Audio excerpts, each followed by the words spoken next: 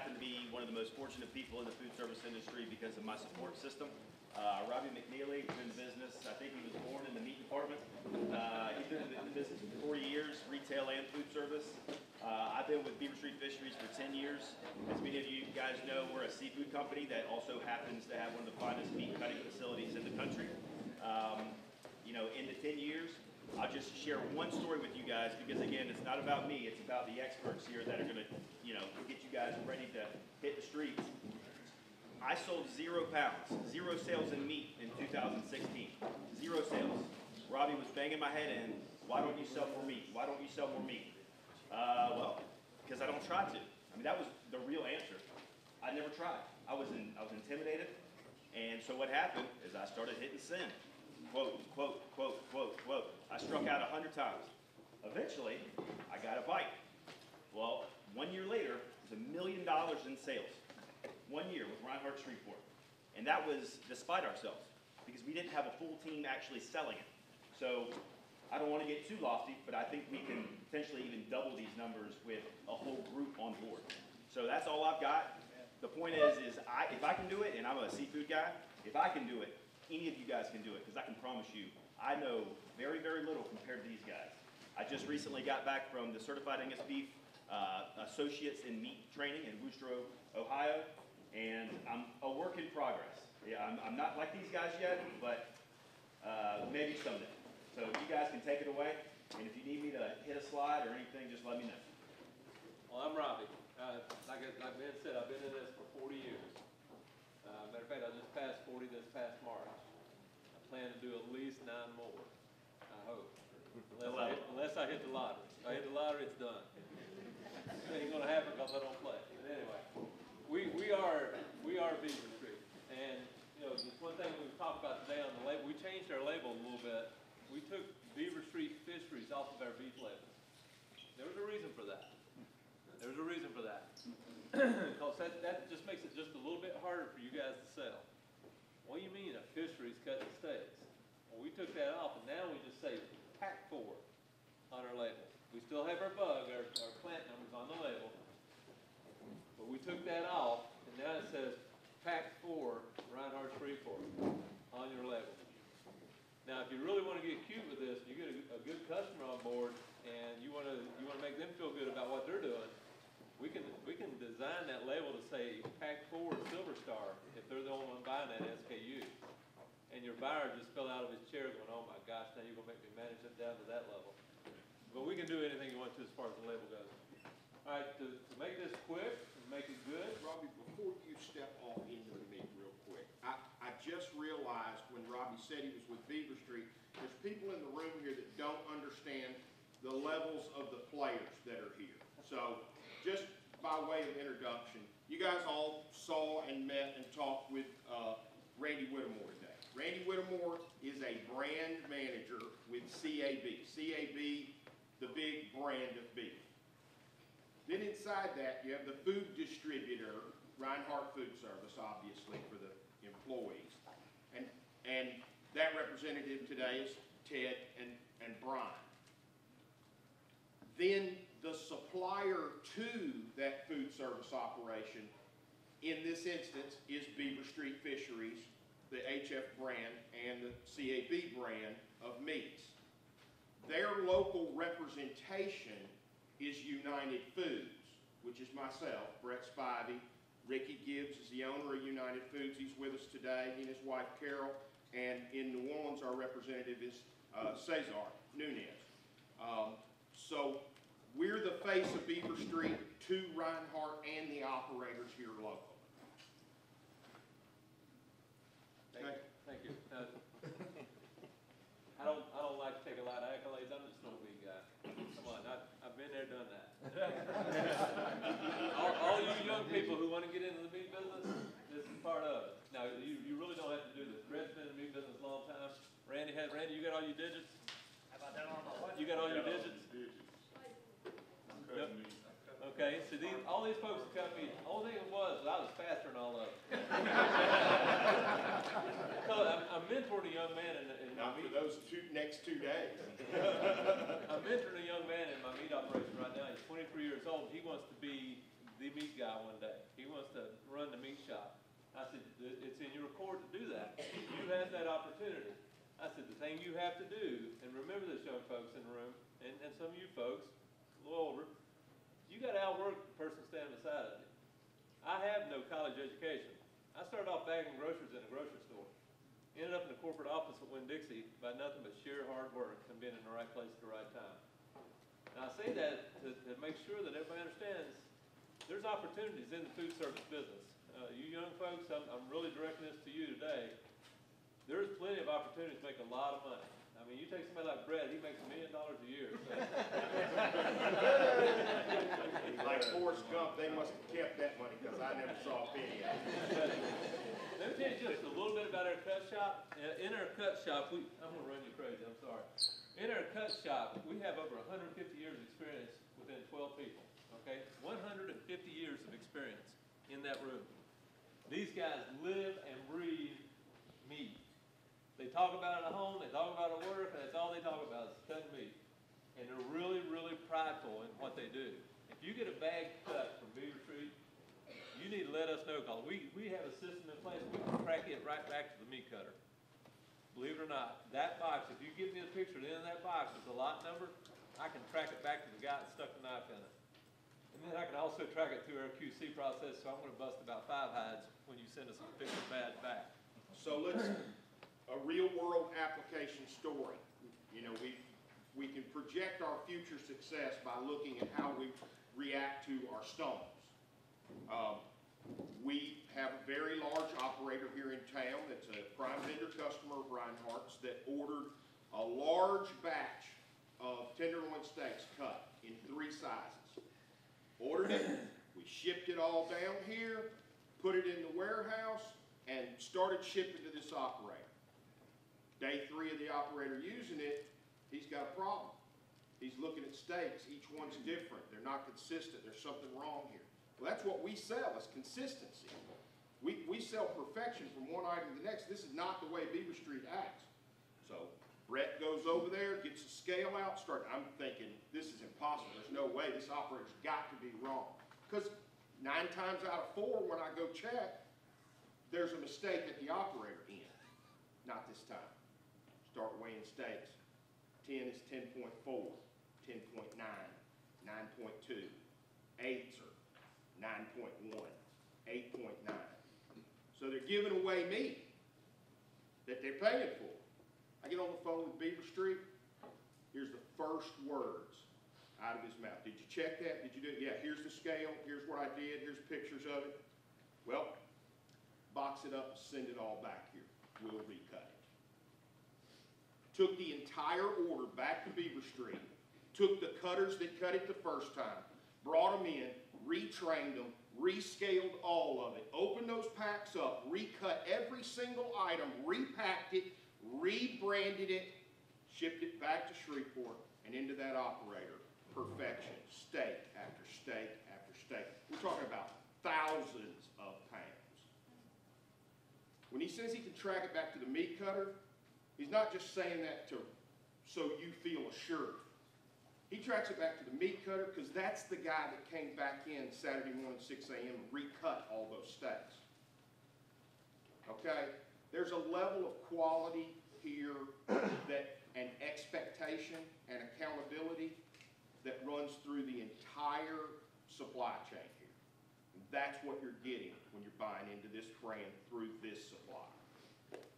We do take it very personal. Thanks for bringing up our thoughts up, Brett. Yeah. Projects. All right, so here's what we're going to do. We're going to take a walk through the animal. I mean, Randy done a terrific job presenting the brand. And that's what Randy and his group, they do. They sell the brand. They're a marketing group. He said that they do not own a piece of meat. They have never sold a piece of meat. He is correct. But they are the education piece and what helps you sell the product. We actually take ownership of this meat and we actually cut it and we actually sell it. So we got a little more ownership in it than what CAB does. But we love CAB and they are why we're here today. So let's start at the very front. And you can picture this, I love this poster here. You can picture this, if he had a head on him, it'd be right here. If he had a tail on him, it'd be the other end, okay? So you kind of get a visual of how he's standing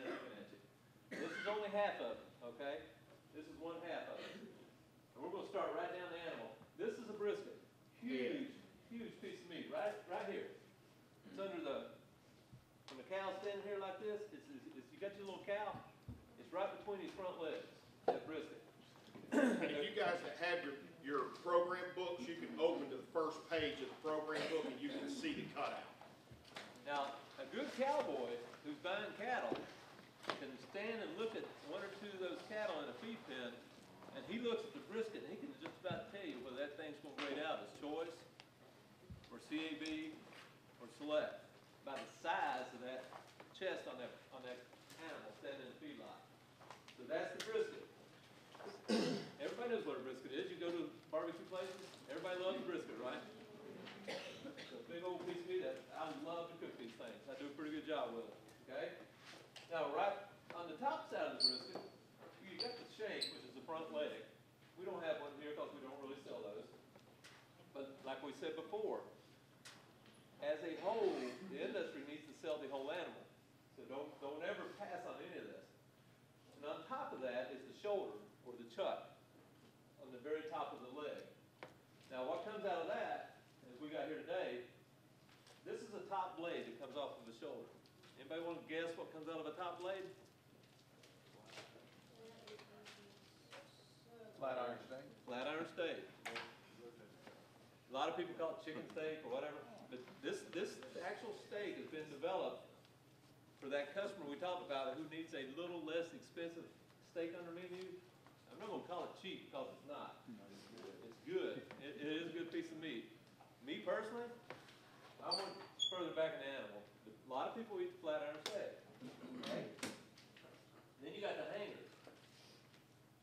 The hanger is something that's just kind of taken off here recently. And they call it a hanger for a reason. It hangs inside of the cavity of the animal. Okay? It's just a hanging tender. Back in the day when Brett was working in the meat shop back in the early 20s, we used to take those things and shot it every once in a while. His hair looks like that. That's why his hair looks like that. Take the shot when you can get it. Those hangers were just basically thrown into ground beef, or the butcher took them home with him because he knew how good they were. Hanging tender steak is great if it's cooked medium rare. The longer you cook it, the worse it gets. But don't be shy about selling hangers because that is a good piece of meat. Really good piece of meat. This is not an item you currently have set up in stock right now, but every single one of the SCs on the street right now has 1 to 3 accounts that would benefit from this steak. Where they're selling a premium ribeye, they're selling a premium sirloin, and they're talking to you about trying to get a cheap piece of meat on their menu, this gives them a quality piece of meat at a better price point. Steak frites. Anybody ever heard of steak frites? That's what most people make them out of. Now I threw this one in here. This one I don't really like a flat iron. I deplore a Denver steak, but there's a lot of customers out there who can use a Denver steak. It comes out of the chuck roll. Don't have a chuck roll, but it comes out of this piece right here. Not a bad piece of meat. Boneless chuck short ribs. Another thing we can do for you. All right, so that basically took care of the front half of the animal, the front quarter of the animal, okay? Now we get into the good, what I call the good stuff. Now we get into what's called middle meats, okay? And the reason we call them middle meats is because they came from where? In the middle of the cow. And how about that?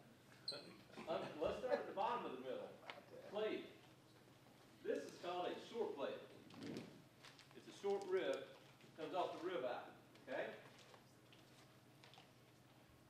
Korean barbecue ribs. You ever had those? Flanken style ribs?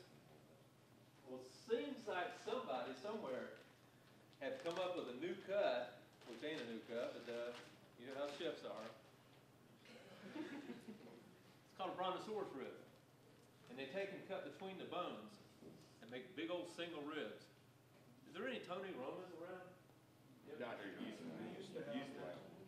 Best one I've ever eaten. A full bone-in short rib.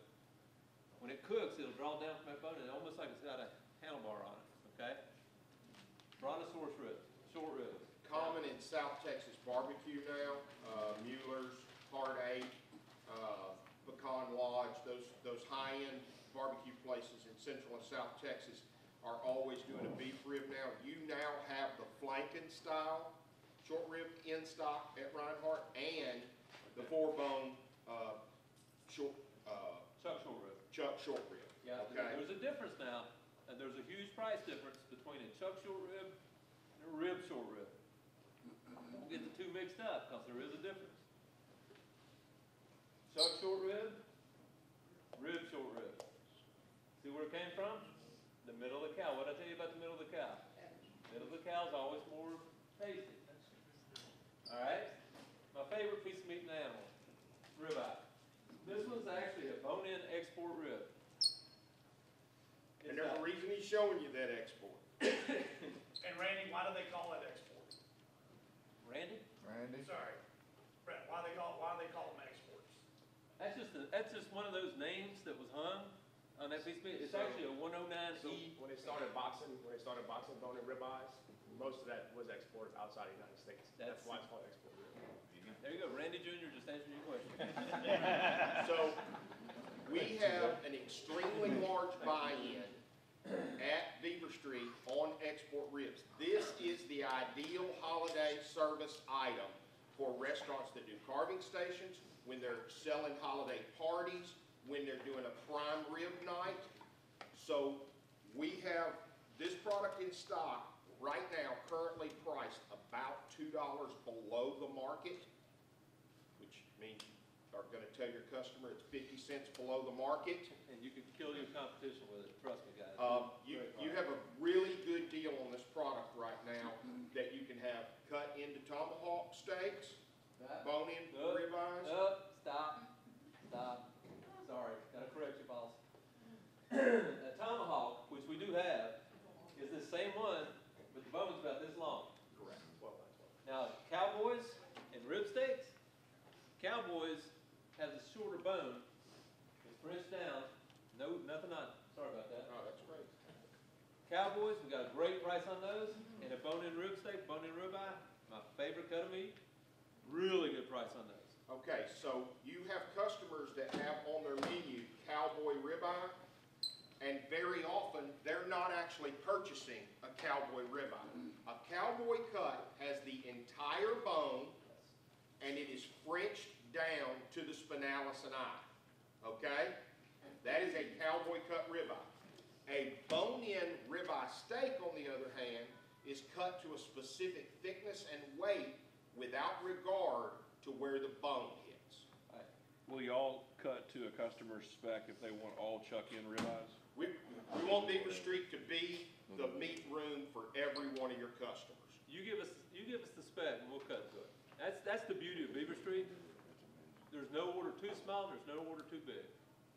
You get a customer with a spec, and I know, Chris, you're sitting back going, time another coat set up. I was gonna say the tomahawk comes off of 103. Yeah, it comes off a 103 rib. This is a 109E rib.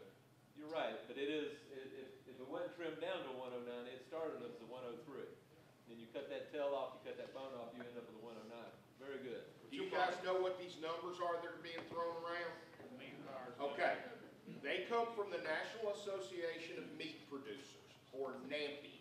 The NAMPI Meat Buyer's Guide is the Bible of all meat cutting. There's one on that top of that trash can back there. I've got one right here. I don't leave the house for a sales day without this. I carry it around all the time. Because invariably, you have a customer that not only you don't know what he knows, what he needs, he doesn't know what he needs. But when you can open up a book and have him point at a picture and say, that's what I want, Then I know exactly what you want. and then you can send an email that says, I want a 1710, there's no room for doubt. There's no wiggle room for what he's going to get. You now, every one of your Beaver Street codes that are set up in the description line has a NAMPI number. If it says it's a 189, then you can open up a Meat Buyer's Guide and look at the picture, and that's what it's going to be. If it says it's a 1190, when it has that extra one in it, it's cut steak instead of a subprimal, then you can open up that Meat Buyer's Guide and look at a picture, and that's what it's going to be.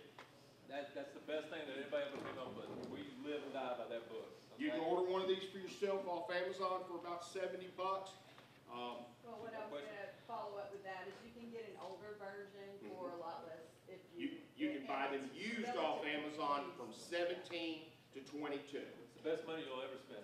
I'm serious. It is, if you want to sell steaks. And I think everybody in here wants to sell steaks. And now let's move on down the animal a little bit.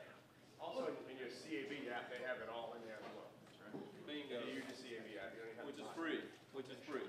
Before we leave the rib primal here, this flat place on the end of the rib here, when you saw them ribbing the carcass to take that photo and grade the steak, this is what they're looking at right here. The other end. This is what they're looking at right here. That's why he's here. That other piece joins the chuck. The difference between a chuck eye steak and the first cut of the ribeye steak is what? It's the width of the saw blade. It's that close. Alright, you move down to the animal where they rivet, like a frog. It hooks up to the T-bone, or short one. Okay, the difference between that last cut on the ribeye and that first cut on the T-bone is the length of the saw blade. That's from here to here, it's just one slice. It goes from ribeye to a short one, between the ribs. That's where it starts. Short one's a good piece of meat. I love a good porterhouse, okay? Porterhouse. What's the difference between, can anybody, here's a good one. Can anybody tell me the difference between a porterhouse and a ribeye, or a porterhouse and a T-bone? One has the fillet, one doesn't. Wrong. It's the size of the fillet. Size of the fillet. Ding, ding, ding, got a winner. On one and the other. Right. Our spec is the next spec. I worried it. What was that? It can go down to a .75 from the bone to the bottom of the fillet can go down to a .75 on the T-bone. On a T-bone, it can go down to .75 on the fillet side, 3/4 of an inch of fillet. If you want to know how much an inch is, the first joint on your index finger is an inch. You want to measure? Check me out. Pretty doggone close on everybody. Okay? Porterhouse has a bigger fillet. But the thing you run into on the porterhouse, everybody knows what a New York strip is, right? Top part of the porterhouse. How many of you ever eat what's called a vein steak off of a strip? You know what a vein steak is? First cut. It's got that ugly thing that goes through the middle of it. It's edible, right? And in the porterhouse, you better hope you get one with a vein steak in it because you got a bigger fillet. The strip, we cut nothing but center cut strips for you guys. You won't get no vein steak in their strip. If you do, I want to know about it. Pure center cuts. That means we cut it further back. Okay? Porterhouse, one of my favorite steaks, because the wife eats the fillet and I eat the strip. T-bones. But you can buy those vein steaks that you don't sell the vein steaks. We do sell vein steaks. That's good for casinos and stuff like that, yeah. Right. Bars. Yeah. Less expensive piece of meat is a vein steak. We sell a bunch of them. In-cut ribeyes. We got a really good deal on in-cut ribeyes. And you say, well, what makes it an in-cut ribeye? That fat kernel in ribeye that all the guys like and the ladies hate, that's what makes it an in-cut. Nobody wants that kernel of fat looking at it, well, oh my God, that thing's fatty. Oh boy, that thing's good. Those first two ribs off that rib, we put them in the in-cuts. And we eat that and we sell them cheaper, just so we make sure you always get a center cut up when you buy steaks from us. Is that what you call star fat? Star fat, kernel fat, very good, very good. All right, like I say, here's your tenderloin and here's your strip. Tenderloin on one side, strip on the other side. Anybody know what the old timers used to call the tenderloin? You can't answer that question. What was that muscle called? Anybody remember? Backstrap. That's, yeah, close. The swimming muscle. How many of you ever seen a cow swim? Oh, come on. Where do you see cows swim? Cows hate to swim, okay? They wait. Hey, swimming. The reason they call it the swimming muscle is because it's the most tender muscle in the animal. What makes a muscle tough? Cow don't don't hardly ever swim. Sometimes they do, obviously, in her neighborhood. But very, very seldom. Very, very seldom a cow will swim. That way, that muscle's never used. That makes it most tender part of the animal. Okay? Tenderloin steak. Let me tell you about our tenderloin steaks. You get a tenderloin steak from us, you get a true center cut tenderloin. Now we do sell what's called an end-to-end tenderloin. But one thing you'll never get silver muscle on the outside. You'll never get a chain muscle on our tenderloins. They're always center cuts. You order center cuts from us, you get a true center cut. So that means you're not gonna get a steak that came out of the Chateau Inn with that gnarled, grain in it. One of the reasons that chefs like tenderloin so much is because with straight end-to-end grain from the top to the bottom of the steak, heat transfers through the steak at an even rate on every single one. So they all cook at the same rate, so you get more efficiency in a kitchen. That also means it's easier to overcook. And the closer you get to either end of the tenderloin, the more that grain bends and curls, and it makes it harder to cook. All right, so remember now, we're stepping through the cow here. Middle meats, then you come to the, everybody loves the sirloin, except for me. I tell you, there's one restaurant I really don't care for. That's the worst. I'm not going to say anything, I'm not going to call them out by name, but their initials are OB. Because they sell a lot of sirloins. I'm not a sirloin fan. There's a lot of people who eat sirloins, though. Sirloin we sell is a true center cut sirloin. There's a muscle that goes on top of that. It's called the cap or culotte. You get requests for culotte muscles. You get requests for culotte steaks. We cut some of the best culotte steaks in the world. You want culotte steaks? Give us a holler. We cut. And I'll tell you, we don't have a lot of people that are menuing culottes around. I don't think there's one in North Louisiana right now that I know of menuing a culotte steak, but I'll tell you where it's on every menu. Sandals Resort, Timeline Resort, Secret Resort, all of these all-inclusive resorts with steakhouses in them, they've all got a culotte on the menu. Okay? That comes off the top sirloin? Comes off the top of the top sirloin. It's called the cap muscle. Yeah, I got a meat mark with this. How many of you go to a Brazilian steakhouse? You ever been to a Brazilian steakhouse? I love those things, man. You flip that coin over and you eat till you pop and you flip it back. Okay? They're using culotte muscles on those spits that they put on there to spin. That's culotte muscles, what they're using. Now, out of the top sirloin, look at these two steaks here. To an untrained eye, look about the same, don't they? How about it? Those two steaks look the same to you? Pretty close, right? Same size, same shape. Yeah? Golden Corrals. I love Golden Corral. People, they just tickle me to death. We got bacon wrapped sirloins. Yeah, they wrap bacon around it because it sucks. But a top sirloin is not a bad steak, okay? It's not a tenderloin, but the price difference is about $10 a pound now. You get Price some difference is is about $10 a pound. You get some people to try to fool you and say, well, it's a fillet of beef. No. Not a fillet of beef. Don't get it mixed up. Tenderloin, filet mignon, filet of beef. I'm not knocking sirloins. Sell them, man. We love sell sirloins. Nice 4-ounce sirloin. These are what you're selling as top butt or baseball cut. Yep. That's, as a matter of fact, most of your operators here in this area will refer to them as baseball cut, top butt. Why is it called a baseball cut? Why is it called a baseball cut? About the size of a baseball. Me guys are simple, man. We're not as fancy as the straw guy. Whoa, what a job that would be, huh? Is he gone? Straw guy now? How would you like to get up every morning to sell straws? Hey. Damn. But he also sells forks and knives and spoons, so you know he's got some variety there. You do know all these guys get up every morning and sell straws. Thanks, Brett. Except for the ones back there that are buying. Don't stop selling straws, because that straw might be your entry into the restaurant that you can sell the real stuff. okay? I'm glad the straw guy ain't here. I felt so bad for him. We're talking about stuff. But I did feel bad for him. I mean, come on. We are having exciting, ours is walking around, the one that you're gonna sell over the next 5 weeks, he's still walking around out here somewhere.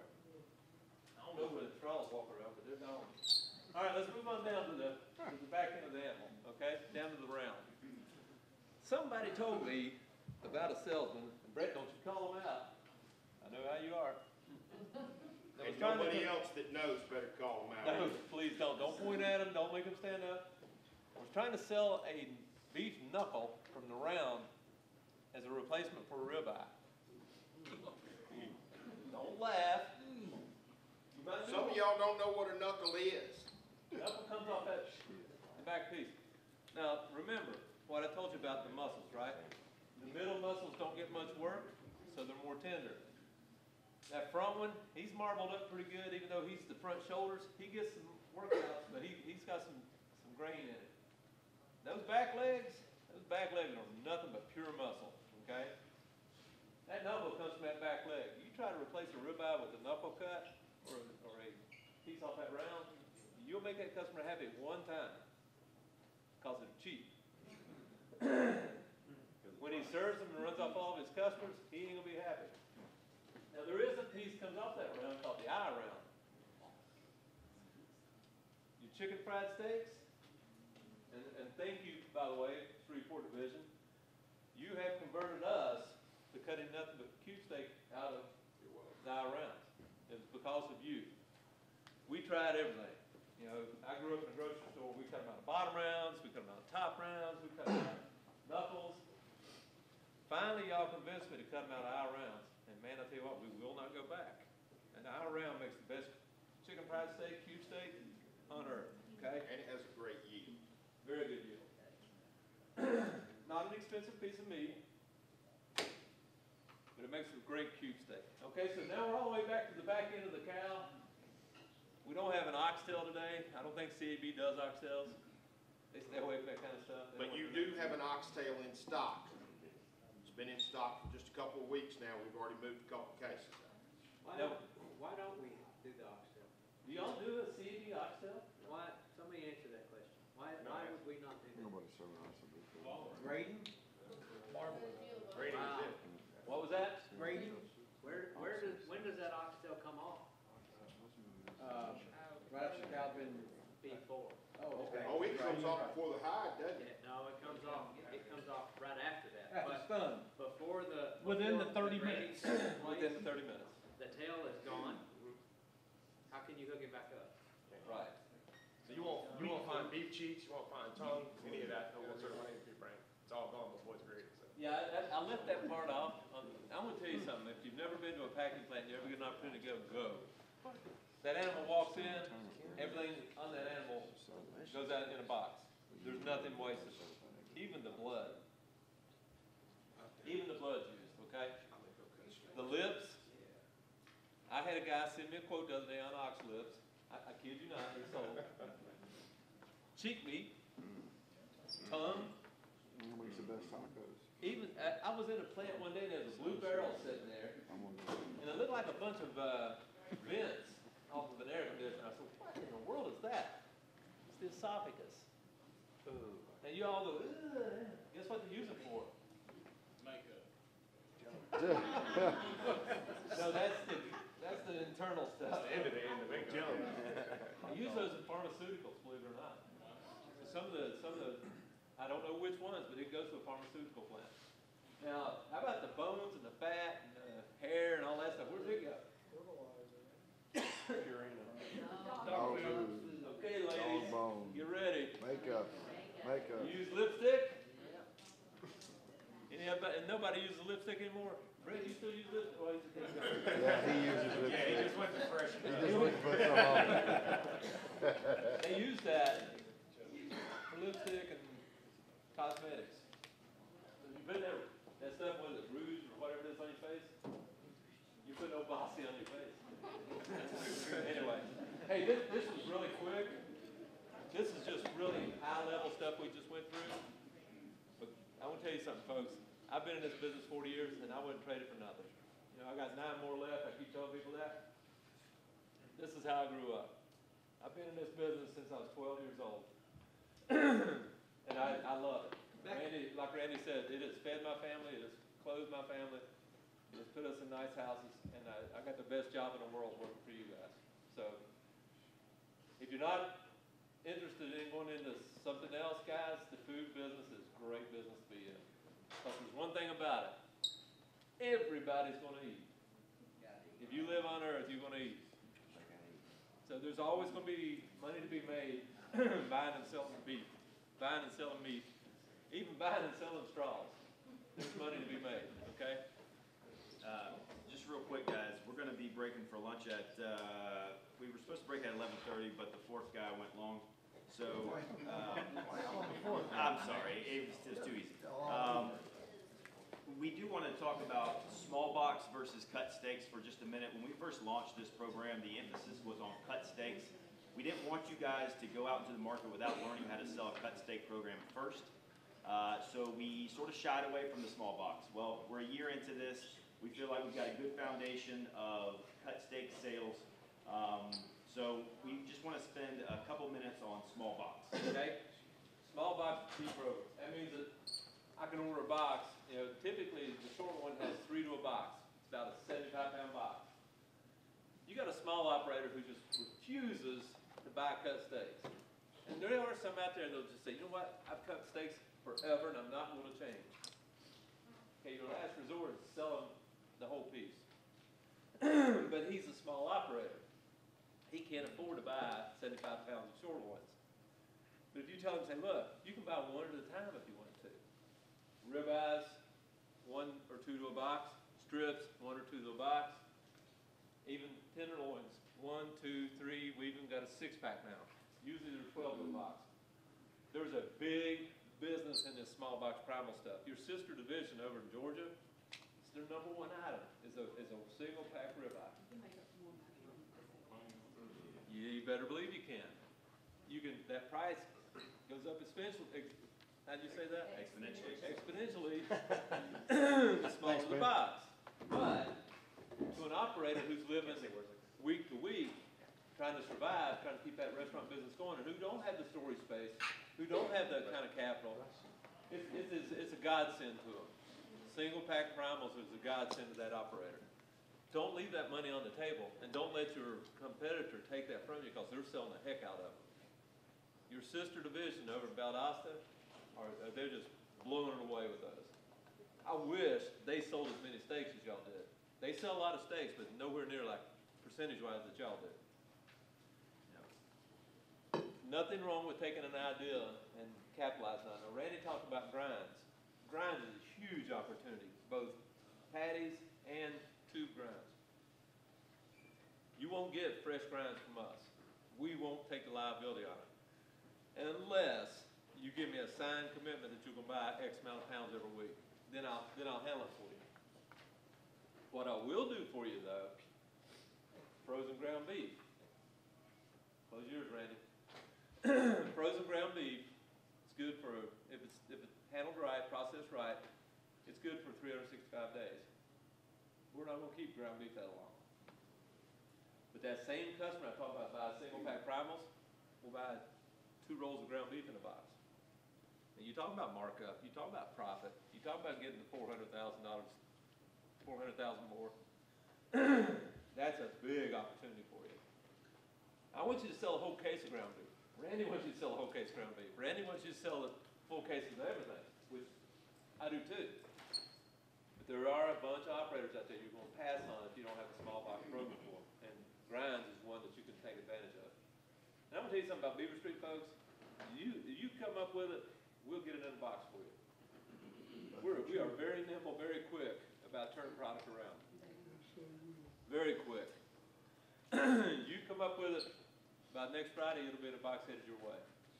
I'm telling you, we're really that good with it. Melissa, do you know where we are on lunch? Okay. While we're sort of checking on that, I want to just open it up.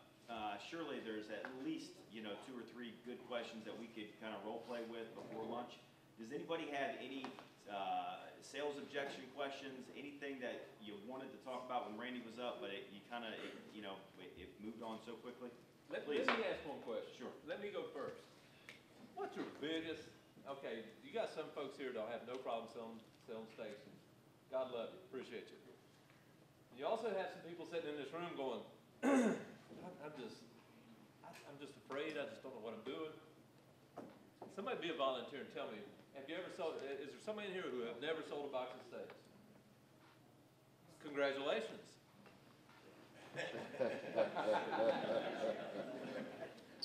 The Reinhardt Group, thank you, folks. Of the Reinhardt Group, what's your biggest stumbling block when it comes to selling steaks? Throw something at me.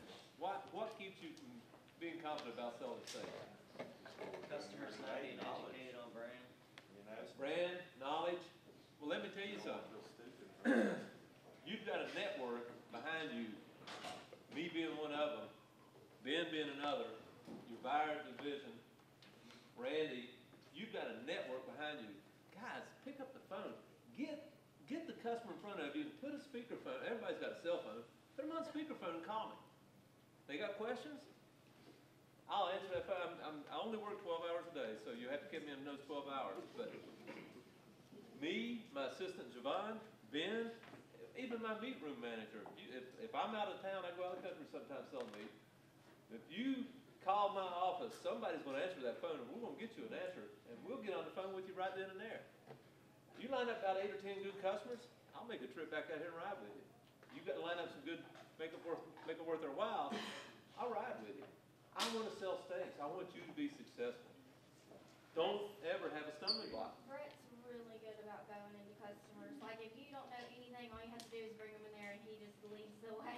Brett is, And then you learn on the way while you're listening to him pitch his sale. Brett is the best, and I'm glad he's not in here, is he? Yeah, he's not. But He is go ahead, the Brad. absolute best broker I've ever worked with. Like I said, I've been in this 40 years.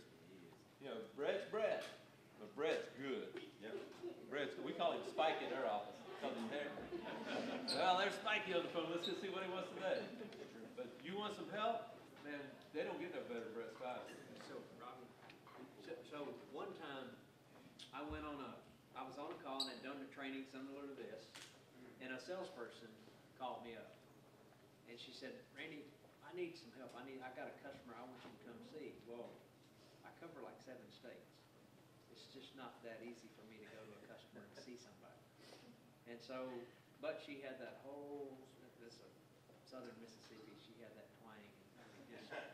She's like, well, I really, and I'm thinking, man, I feel sorry for her. So where you at? Well, she told me she's in the middle of nowhere.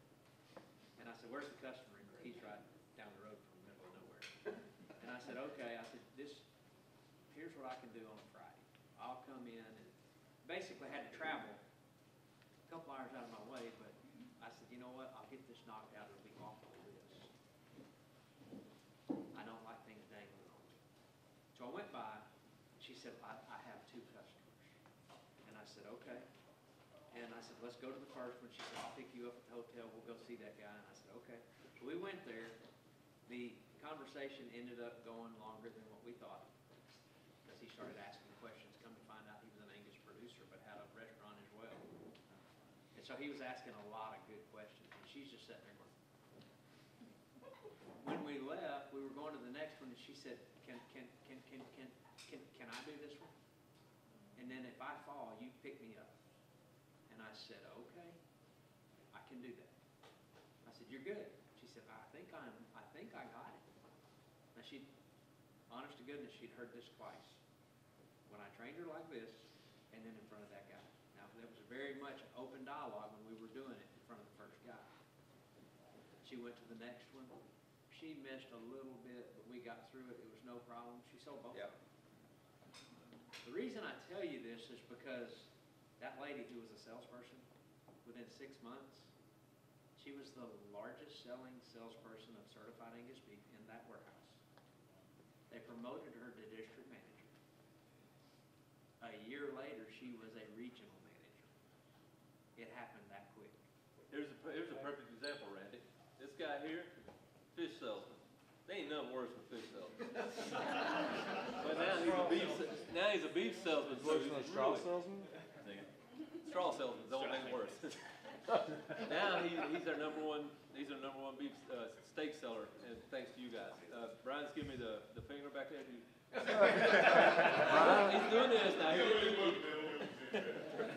One last question. I have a question, not that I'm just curious. I don't see where we sell CAD round You're, stock. You are correct. that's right. All right, now I got another question, and this is just for my personal. I round runs, let's just say $3 a pound. Okay. I understand anytime you put a knife to anything, Yes. why are cube steaks $7 a pound? I don't know, Chris. Why is cube steak $7 a pound? It ain't my fault. We believe if you can, you know. Well, hey, there's a lot goes into that. Okay. Yeah. You know, that eye round itself, and like you said, you're right. That eye round, we sell cube steak, you guys, it's not CAB. It's chicken fried steak. We use choice to do that. That one today is in a CAB label because we're doing a CAB meeting. Sure. Good call on that, but you take that eye round, you gotta bring it to my warehouse, which is freight. We gotta open it up, we gotta pour that blood off, we gotta trim all that stuff off the outside of it. And these 150 years of experience I've got in my room, they don't work for free. So we add that to it. Then this guy's gotta make some money. And then that guy's gotta make some money. And then you gotta make some money. So yeah, you're, This HF Outstanding is your product. correct, That's our brand. correct. Let me ask you a question, and I'm asking you this question. So this is certified Angus beef, but you don't see it in the book. What's the difference in price between this and what's the lowest quality out there? Select. What's the difference between this one and Select? What do you think? How much? 10 and 15 cents. I can tell you right now, on the whole cow, yesterday was 13 cents a pound. I said 10, 15 On the whole cents. cow. 10 or 15 cents. So what I'm saying is you can have this in CAB. Oh yeah, you can. It just doesn't cost that much more. It just doesn't. You can. If you want to see a cube steak, We we got a get. salesman that's sick today that's not here, and he sells 10 or 12, 15 cases around a week. Eye round or cube steak? I think so too. I think But so I too. want it for. He ain't buying it from me. Healthcare could sell it by around all day long. We got Need it. that. Where'd they jump on this for? Hey, man, all we gotta do is Okay. ask for it. Lenny, I'll get with you. And we All right. bring it in. I ain't seen anybody ask for any of that. There you go. Question answered. Ask him. Ask. All you gotta do is ask. There, problem solved. All right. Ask Chris, he'll handle it. One last question. This. Yeah, that cube steak, you doing a single slice, one piece meat? That's right there. Correct. This area, over the years, a lot of that product really didn't follow the meat buyers guide, but they were knitting product, taking 2 to 3 pieces of trim, meshed it, and they knit it together. You better not ever get that from me. You get that from me, I'm gonna fire a meat cutter, because that don't happen in my house. Price differential as well. Right, exactly. You can get cheap junk, but if you want good stuff, you buy it from us. Yeah, you can buy a Volkswagen, you can buy a Cadillac. They both gonna get you where you wanna go, but one's a hell of a lot more comfortable. I got one thing to say, and then we're gonna go to do lunch. Go ahead, quick. I just want to know, how would like a brisket, a CAB brisket, compare to a select brisket like in a barbecue house? Thank you. That's a good question. Go ahead, Randy. Yeah, did somebody pay you to say this? No. So here's. Barbecue or somewhere in this room right now, so it's probably like. This is the right time, isn't it? Yeah. So let me say this. Now you guys you saw this brisket. This is a commodity CAD brisket. When I say commodity, what does that mean? It's untrimmed, it's packer trim. That's what it is. 120, by the way. Are there other kinds?